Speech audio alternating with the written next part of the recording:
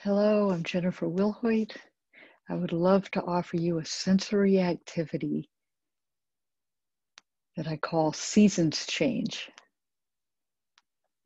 Again, I would like for you to go outside of your home or your office, wherever you are in the moment, and just take a break out in the natural world.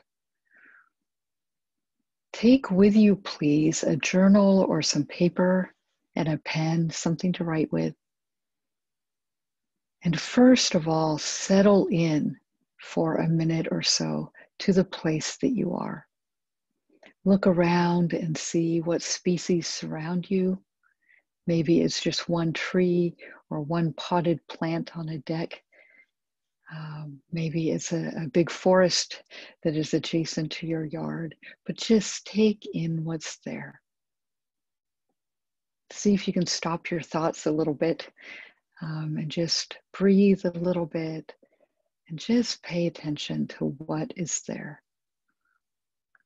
And then I would like for you to become a little more active and actually look at what's moving, what is still.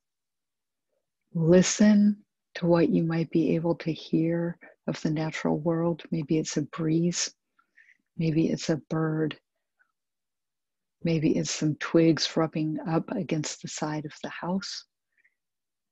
Just see what your senses can take in.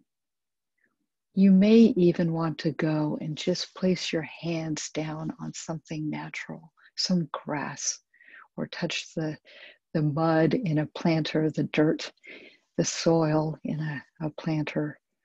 But just see if you can engage using as many senses as possible. What do you smell when you close your eyes? Can you smell the earth?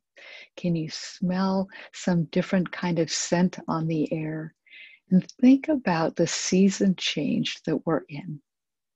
We just had an equinox, so no matter where you are in the world, we're just on a month in, a few weeks in actually, to a season change.